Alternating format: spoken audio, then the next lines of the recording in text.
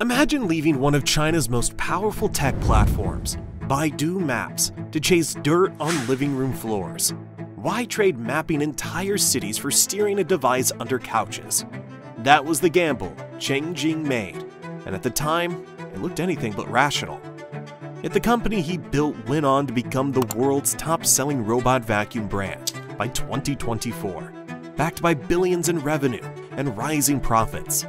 This isn't just a story about appliances. It's about how rejecting startup convention turned an unlikely idea into a global business.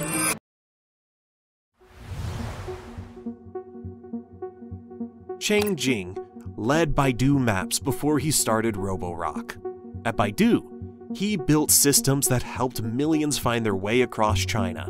His work was known in the tech world, but those years changed how he saw everyday problems. For him, navigation was not just about maps. It was about how things move in a space. At Baidu, this meant moving cars in cities. At home, it meant watching a robot vacuum miss spots as it cleaned. Others saw a weak product, but he saw bad data. If software could guide city traffic, it could guide a machine in a home.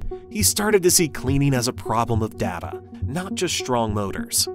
People were surprised by his career change. Moving from Baidu to a home appliance startup seemed strange. In 2014, robot vacuums were not popular. Many thought they were simple gadgets, but Chang saw a new challenge. In city maps, small mistakes were okay. In a bedroom, one mistake meant a robot would clean poorly. He realized that cleaning a room needed even better accuracy. This thinking set him apart from others. Most companies focused on building better hardware.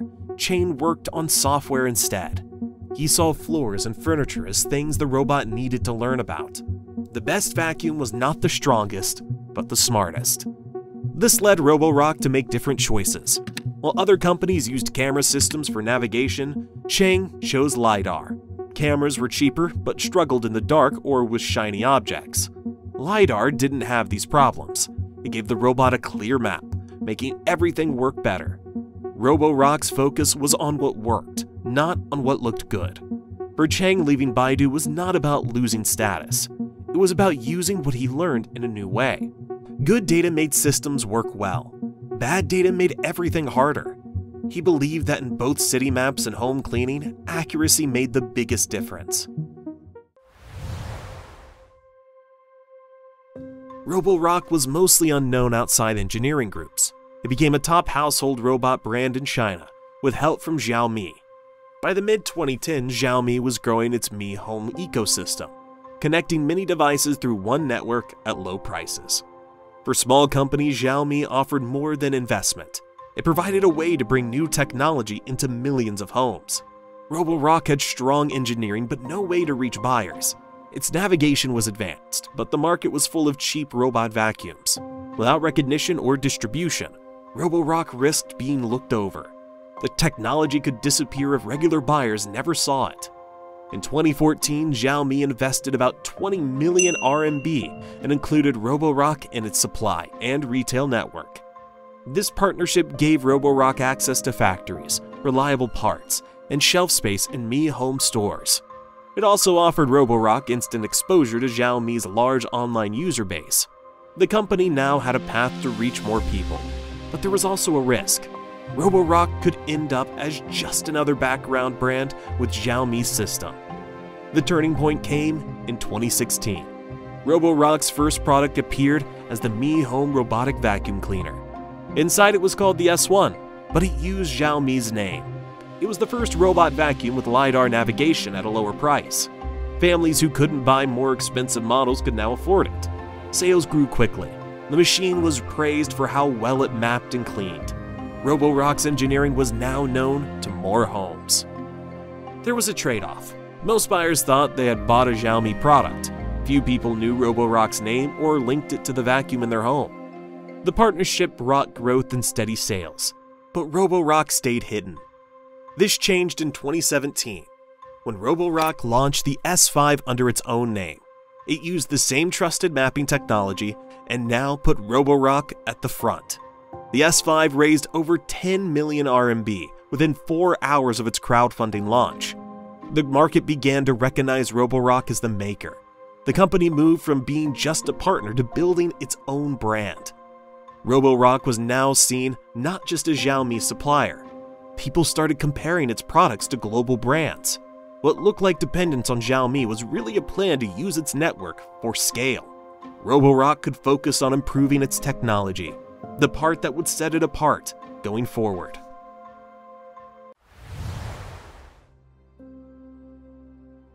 Roborock chose to invest in research over advertising because it believed engineering was its real brand. Each year, the company spent more than 9% of its revenue on R&D, much higher than most hardware firms. In the first 3 quarters of 2024, it spent 640 million RMB just on development. The idea was simple. Strong marketing might get attention at first, but only good products could build lasting trust. This thinking shaped how Roborock worked. Over half its staff were engineers. Most big appliance companies hire more for sales and marketing, but Roborock focused on building things itself. Hardware, software, motors, and brushes were all designed in-house. By doing this, Roborock kept tight control and could try new ideas that others missed. This approach was not without risk.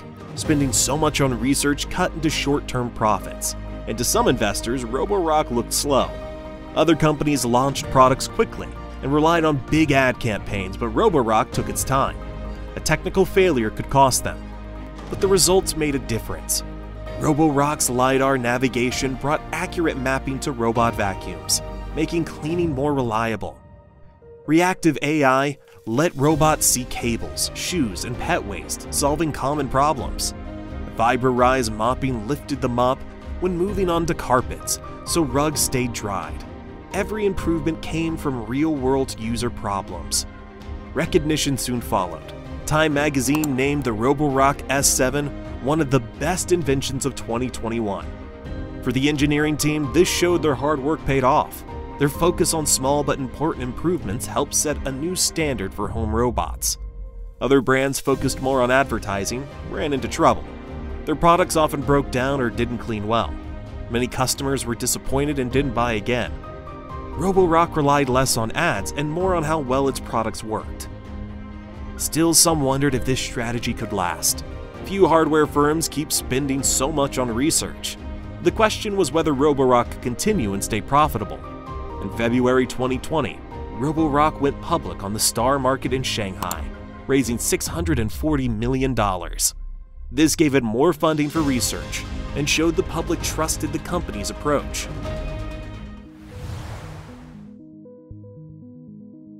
By 2024, Roborock was more than just an appliance maker.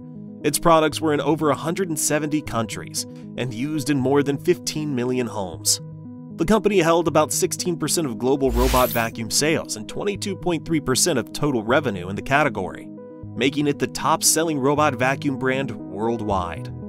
For a company that started by solving simple navigation problems, this growth showed the strength of its focus on engineering. Growing at this size brought new problems. Roborock faced more competition, including patent lawsuits and more attention from regulators. Some customers worried about privacy, whether their home maps or cleaning schedules could be sent overseas. This was especially important as Roborock entered Europe and North America, where privacy laws are strict. Roborock addressed these concerns by processing data locally and storing maps on regional servers, including AWS and other local centers. The data was encrypted and followed rules like the European Union's GDPR.